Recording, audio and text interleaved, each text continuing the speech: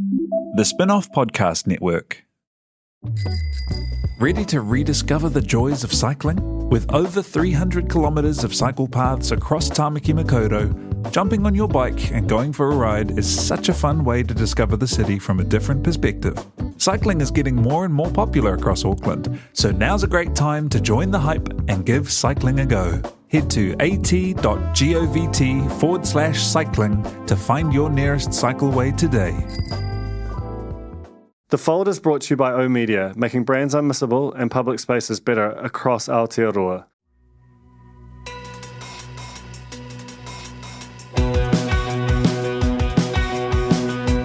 Nau mai hoki mai ki a The Fold, e mihi nei ko Duncan Grieve tokunga.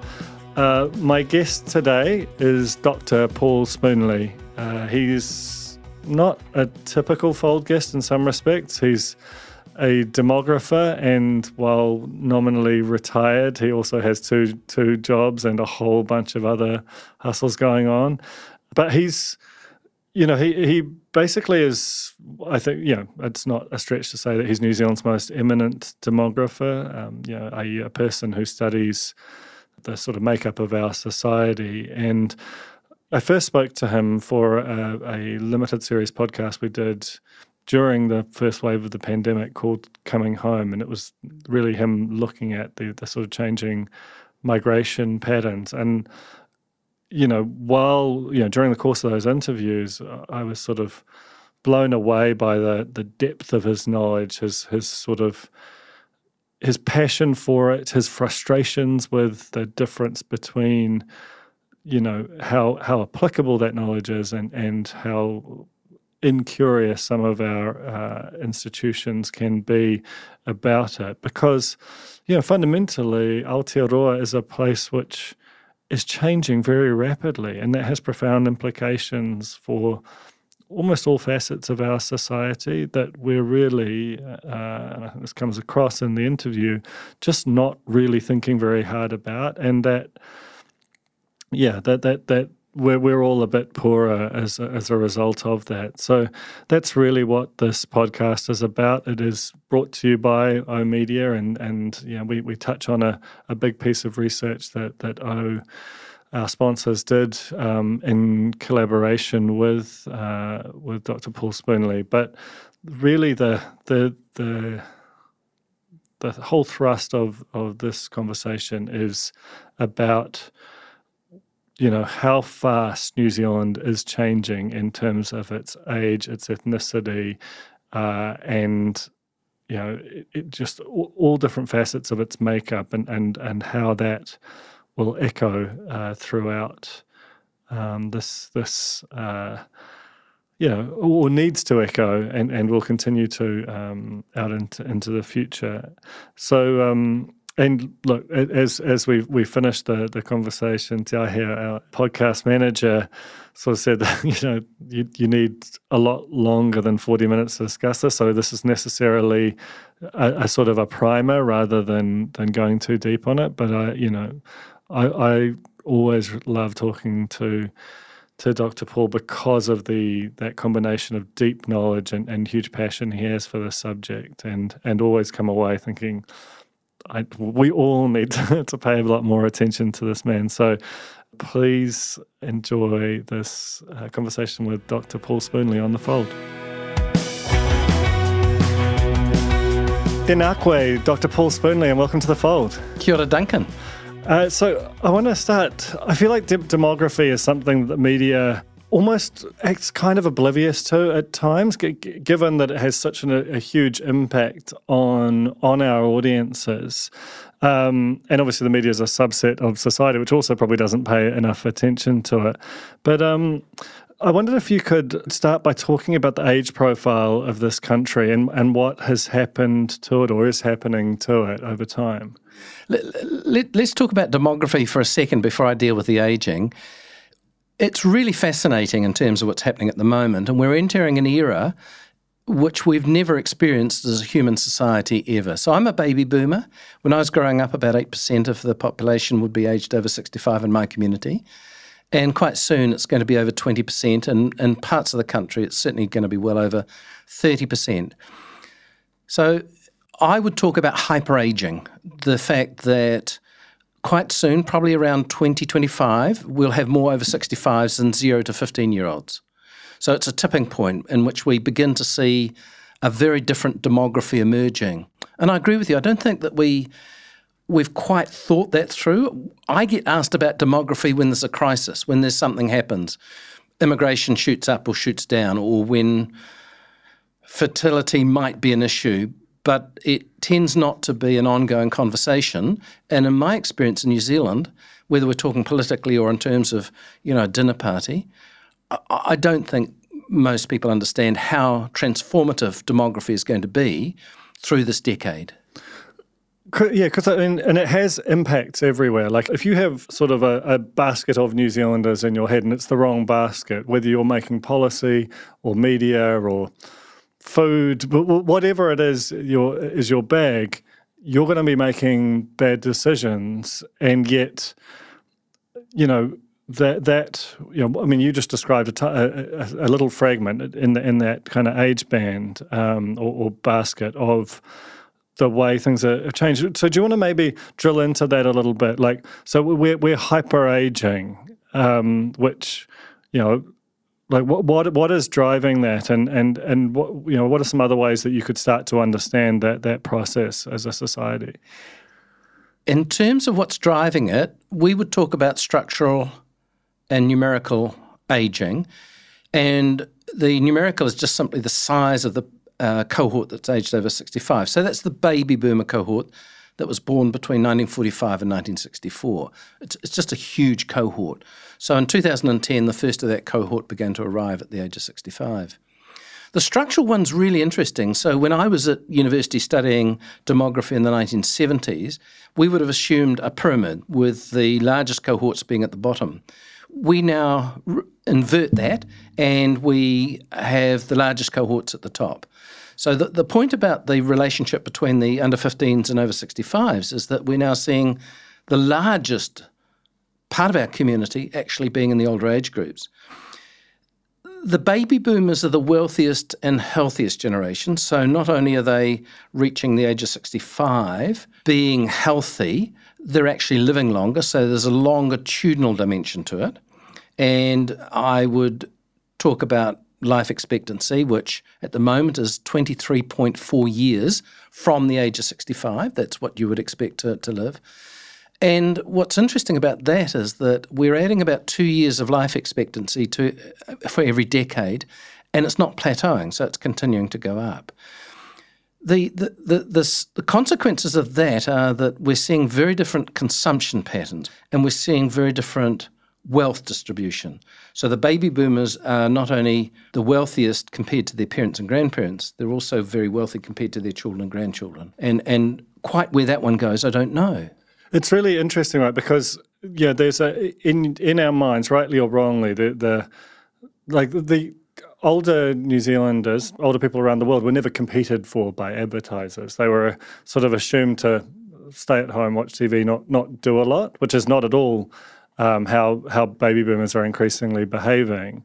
And as you just suggested, they're almost the only ones with significant free capital to deploy, which, so all of these things have quite profound flow-on effects, because advertising dictates a lot of what media gets made, distributed, funded, and it also has massive flow-on impacts into policy. You see the protests in France around a 2-year change in the pension age, when the longevity that you're just describing for an over 65-year-old has, people are starting to spend half, if not more than half, of their lives, outside of the workforce, and still, that obviously has huge policy implications.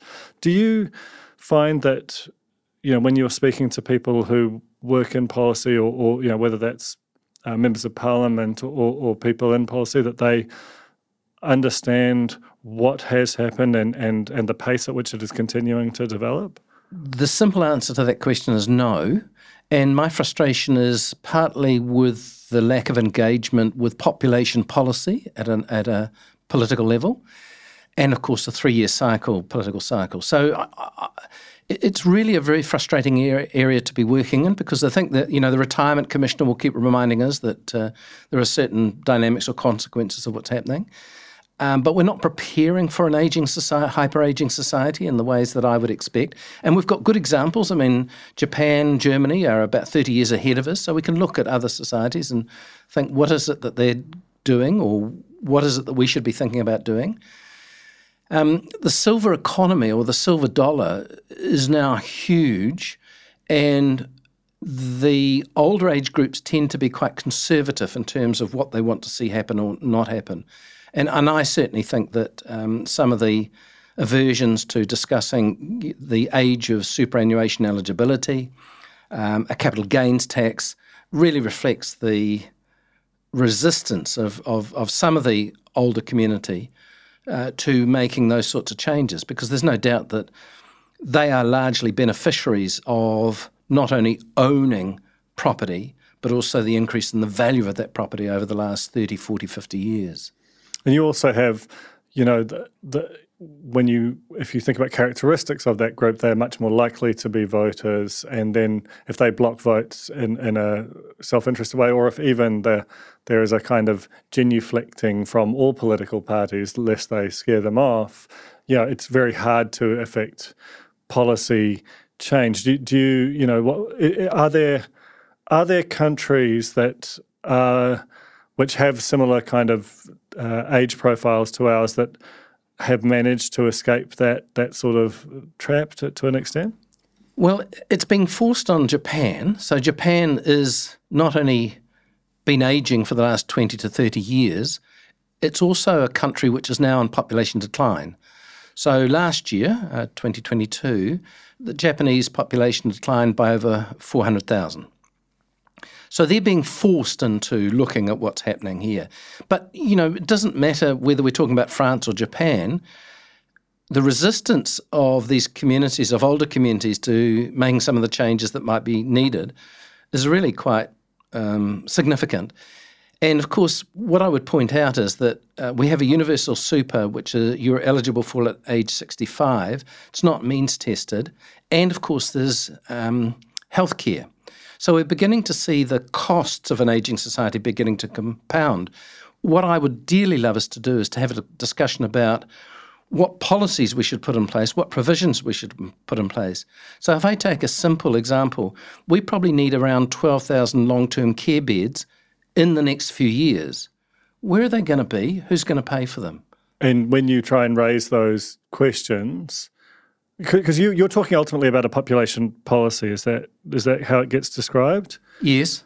And what does that involve? And like how close or far are we from having a meaningful version of that? We're light years away from having a meaningful version of it. So the key elements are fertility, which in the moment in New Zealand is in decline, so below replacement fertility, hyper-aging, which we've talked about. There's regional imbalances in terms of what population looks like and population or demographic profiles look like, and then there's immigration. And you need to put all of those together, and you need to think about it over a long term. And by long term, I mean 10 years, but hopefully longer, 20 or 30 years. So one of the things that we're encountering is that as the population ages, we see a very significant exit out of the workforce. I mean, more over 65s are in paid work than in practically any other country in New Zealand, apart from Japan. But ultimately, they will exit the workforce. And so if you look at the US, for example, in the 2 years of COVID, there were about 3 million people exited the workforce, mostly in the older age groups during COVID. And compounding that was the fact that the US is about 2 million down in terms of immigrants. So there you've got the two dynamics which are reducing your both overall labour pool but also your talent pool. You also lost 1 million people to just death, to COVID, yes, to excess mortality. Yeah. So that is one lens to understand society. Another is ethnicity. There has been historically a sort of And whether it's a myth or a kind of a sense of self that we are kind of a bicultural society, that you have Pākehā New Zealand and Māori New Zealand, which has never been strictly accurate, but is becoming profoundly inaccurate now. How has, thinking of, the average New Zealander is around 40. Over that span, if you think about their lifespan, how has the kind of ethnic composition of New Zealand changed, and what has driven that? Historically, we worked very hard on keeping some people out from New Zealand. And of course, 95% plus of the migrants that did come here came from the UK and Ireland. So our migrant flows were traditionally very homogeneous. That changed with, of course, the arrival of Pacifica from the 1950s onwards.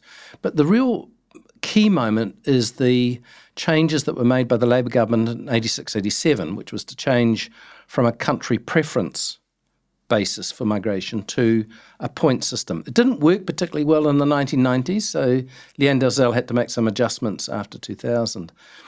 But in the last 2 decades, from that period beginning in 2000, we've seen very high inward flows. And when you look at what contributes to our population growth, the negative is that we see more New Zealanders leaving than arriving. We see some growth, around 27,000, 28,000 from the number of births compared to the number of deaths. But the big factor that has driven our population growth, we've been growing at 2.1% pre-COVID. The big factor, 2/3 of that population growth has come from net migration.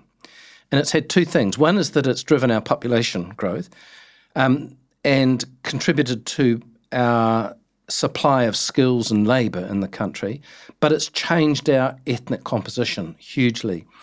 And as we look out over the next 10 to 20 years, what you'll notice is that Māori will certainly grow. So by next decade or a bit after, about 1 in 5 of us will self-identify as Māori. So that bicultural element is still there, and it's still really important. But what you'll see is that the members of Asian communities are really going to grow very significantly. And they will probably, again, sometime in the next few years, the total number of people in Asian communities will outnumber the number in Māori communities.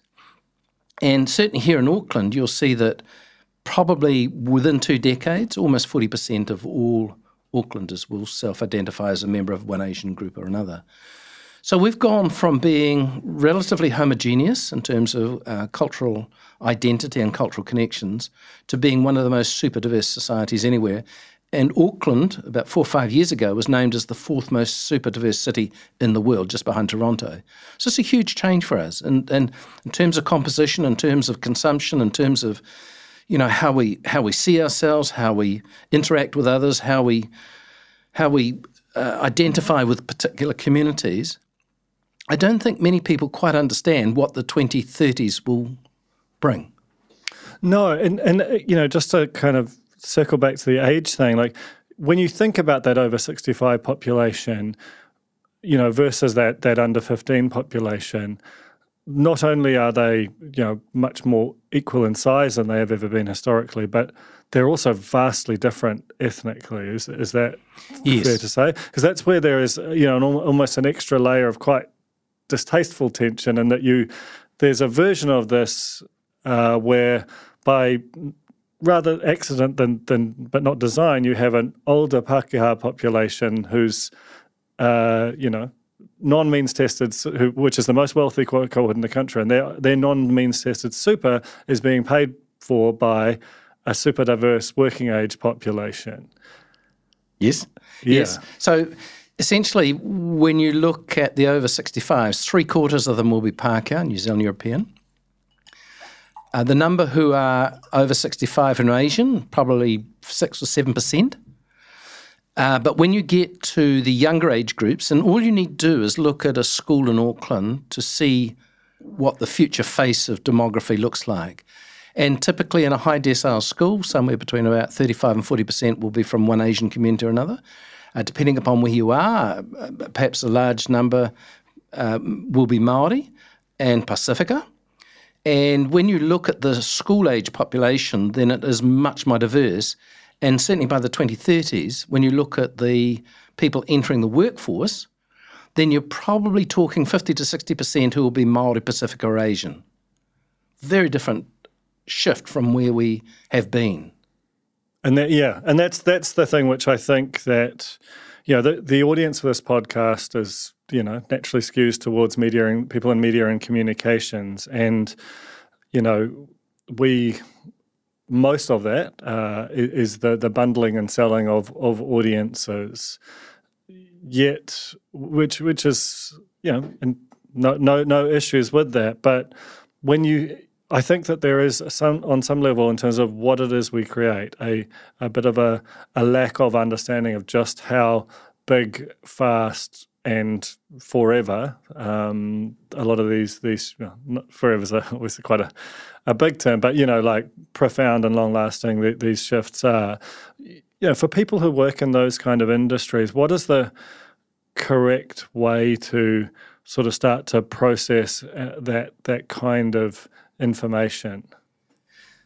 The word that I would use is diverse or diversity, so that some of the assumptions that you see in terms of understanding communities and then selling into those communities or attracting interest from those communities has tended to assume a degree of homogeneity, which has been evaporating for some time, but will certainly not be true in the future.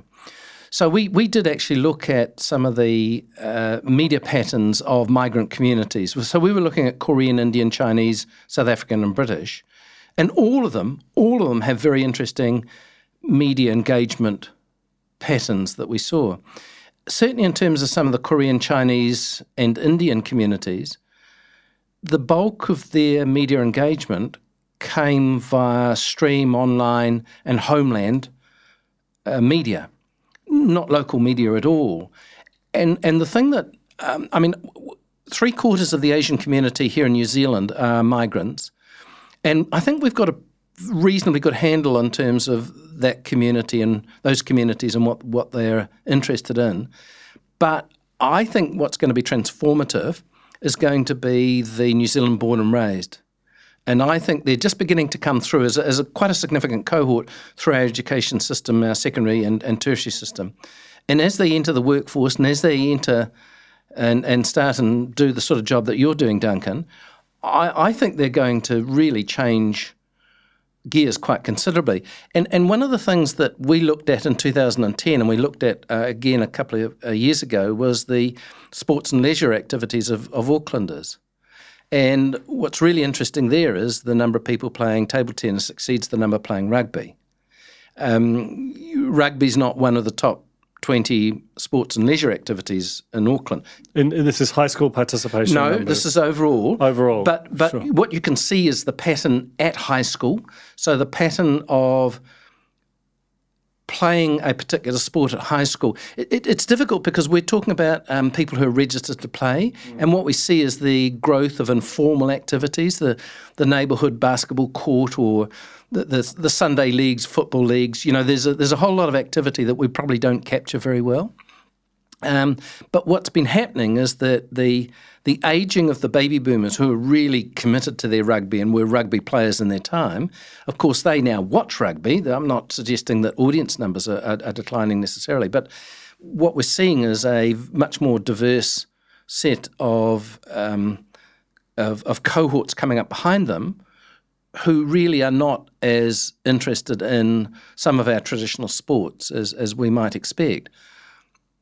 And I think that's one of those transformational changes which we need to understand. And so I'd come back to that diversity. I think what we're talking about is ethnic, age, locational, faith diversity, language diversity, and we need to understand that. So one of the things is that when I look at communities here in Auckland, if you only talk and communicate in English, you're cutting out very significant non-English language communities.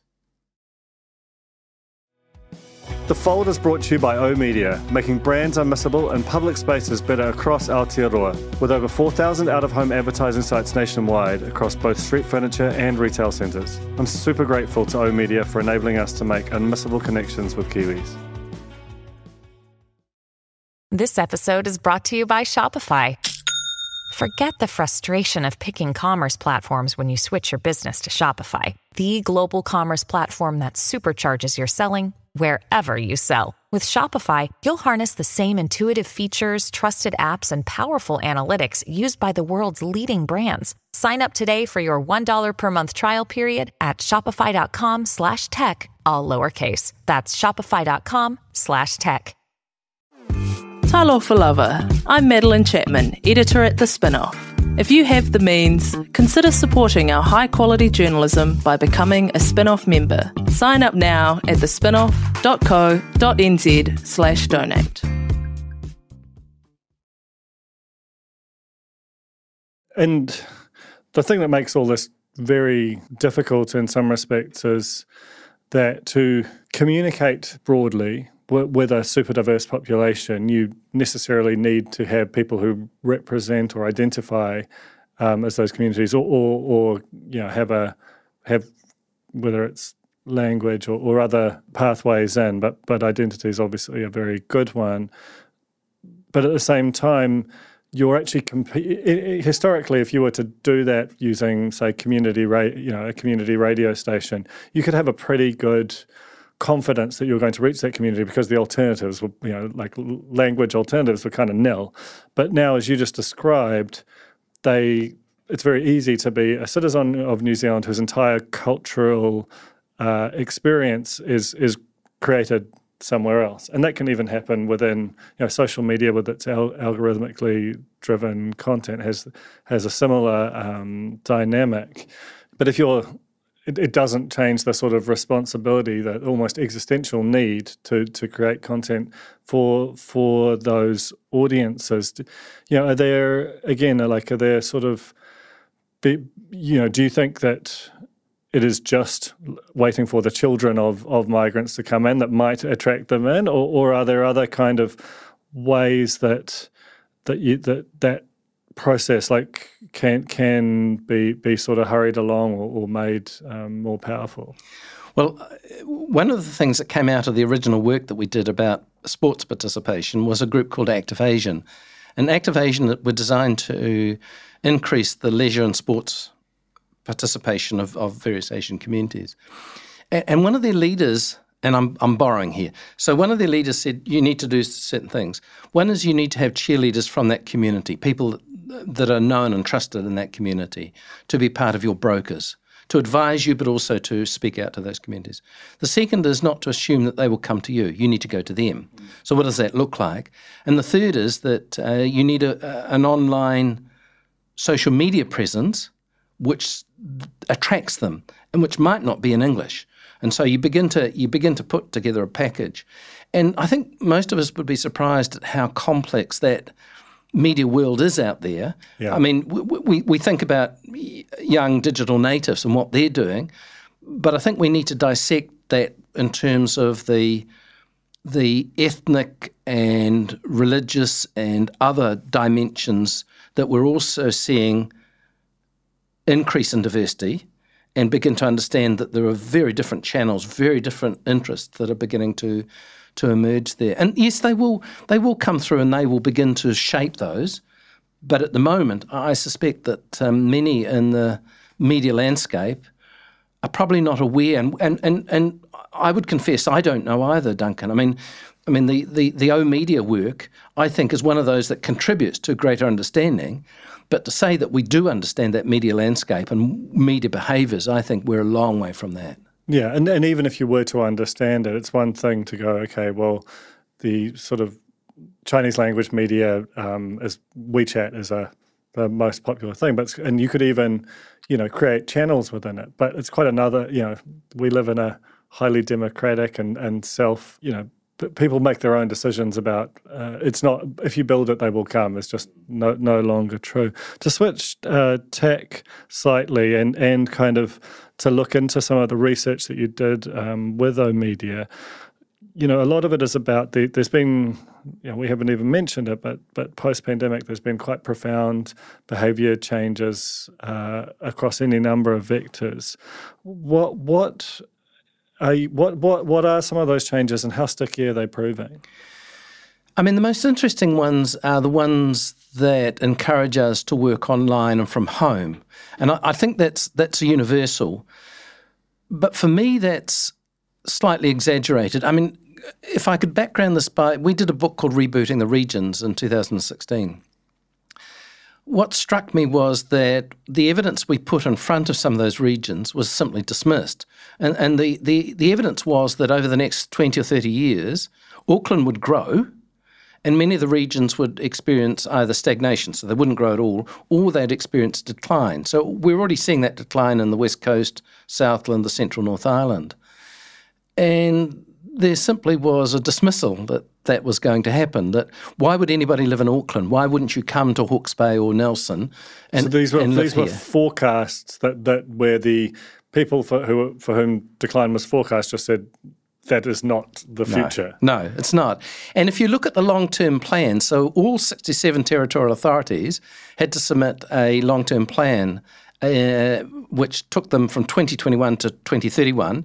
And when you look at the demography, because this is about, your and my rates, it's about drains, it's about, the provision of facilities and services by these territorial authorities.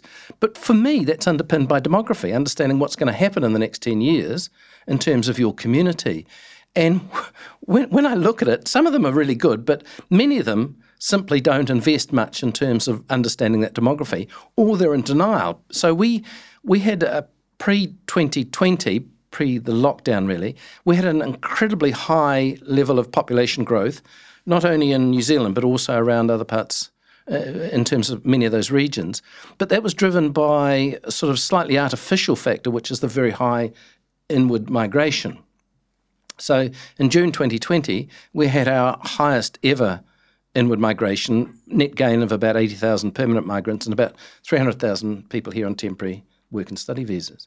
So it's a very artificial period. And if you use that period, say 2018 to 2020 as your base, you're going to anticipate that population will grow, and it's not going to.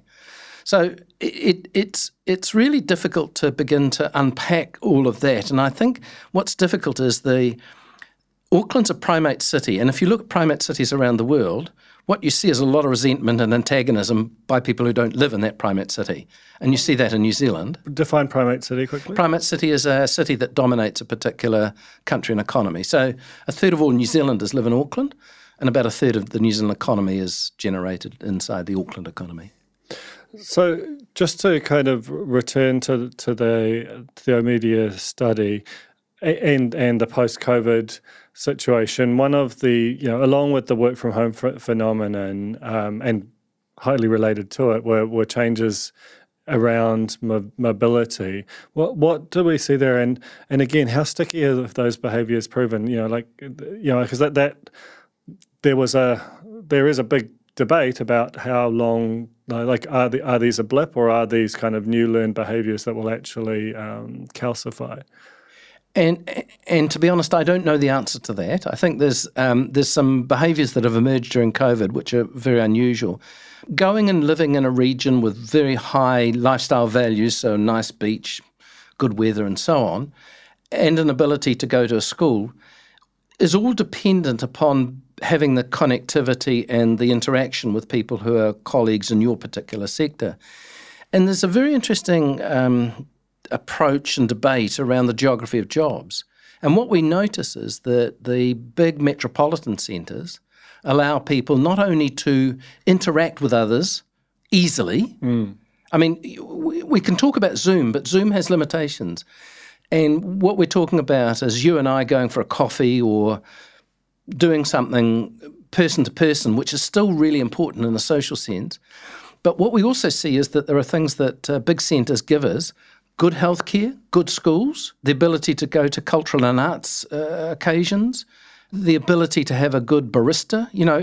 It sounds banal, but in fact, it's part of the package.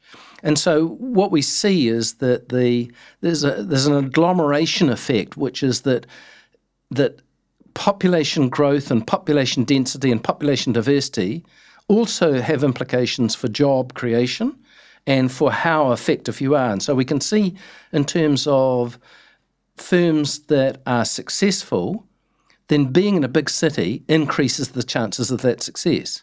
And Auckland is our only really thick labour market. Once you get into the provinces, what you realise is that the talent supply, the ability to work with others, is constrained by that thin labour market. And I think that some people have slightly overestimated the COVID effect, that, people are going to move out of Auckland. People do move out of Auckland. There's a net loss of about 12,000 per people, and that's gone up under COVID by a figure of around 3,000. However, I'm sceptical about that being a long-term effect, given this agglomeration effect that big cities generate. And also it's far easier to provide, whether it is arts and culture or, high quality rapid public transport in a large city than it is a small town. Yeah, one thing, in terms of the study and just in general as a demographer, the amount of data, the volume of data sources, and therefore the amount that you can confidently know about both historical and plausibly future behaviours has just massively increased. When you're working on this study and looking at the data that comes out of some of this, like what are the data sources and what are some of the sort of stories that have grown out of these new technologies? Let's go with the data source in a general sense to begin with. So we have good statistical data in New Zealand, thanks to Stats New Zealand. So when I was contributing to the O-Media material, I use that, and I think that's really important. But it doesn't give us the nuance and the detail of what's happening on the ground. And so one of the things that I think we desperately need to do is to supplement what we know are trends in a broad sense by looking at how narratives, as you call them, begin to emerge, because I think those narratives are very, very different. I mean, wearing a very different hat, Duncan, I'm a co-director of Hei Whenua Tāre Kura, which was a recommendation from the Royal Commission, and it's the Centre for Countering Violent Extremism. The thing that strikes me there is that some of the behaviours we're seeing, both good and bad, and of course we're largely focused on the bad, are very different to anything we've ever seen before. So I would draw a line around 2015-16 and say there was a tipping point there, and what's happened since is that we've been the change in behaviour has been significant, but what's also been significant is where the source of the information and the source of the influences come from. So when I look at some of the negative aspects, then it's been hugely influenced by America, by Trump America, by QAnon. And that's new. That whole dynamic is new to us. And I don't think we understand it. So part of what we're doing at Hei Whenua Tāre Kura is trying to get to generate research, to fund research, which will tell us more about those behaviours. Well, why are people being drawn into, recruited by these media sources, and in some cases being radicalised? I'm not sure we've got a good handle on all of that. I think that's very new behaviour. That's a whole different thread, but I do think it's fascinating because it's new. So it hasn't really been around long enough for you to start to really know what is happening longitudinally. Is that kind of extremist group growing? Is it further radicalising? Are there techniques which can, walk them back? To what extent with that work is it pure gazing at it in wonder, or is there a way of moving into a place of actually knowing what is a correct way to respond to its rise?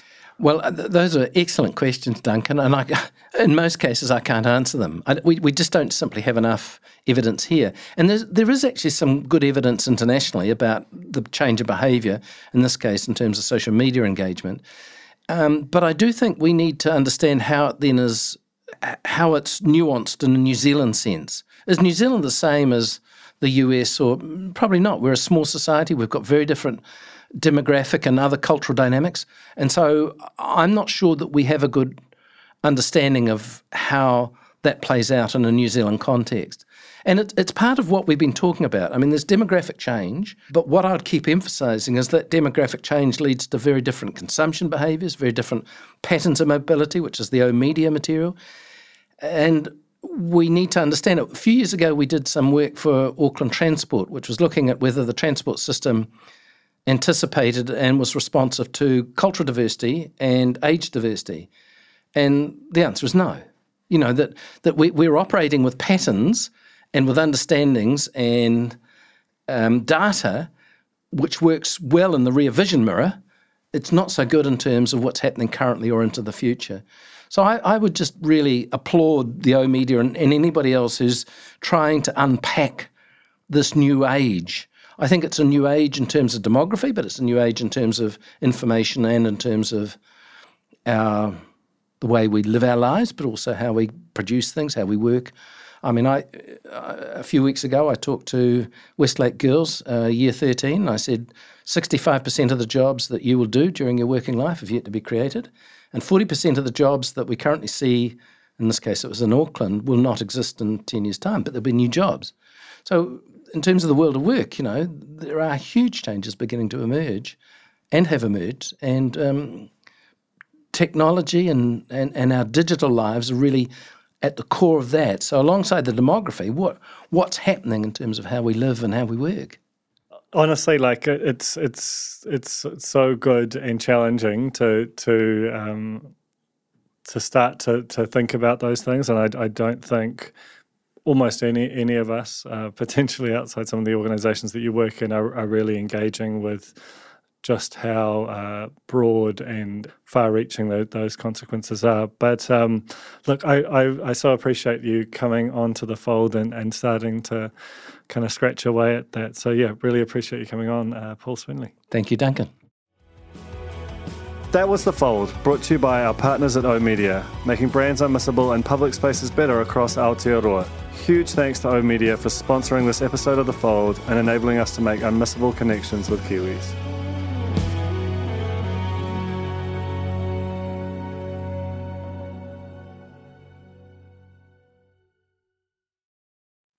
Kia ora e te iwi, Te Aihe Butler here, podcast manager at The Spinoff. If you enjoy listening to our podcasts, consider supporting our mahi by signing up to become a Spinoff member at thespinoff.co.nz/donate. The Spinoff Podcast Network.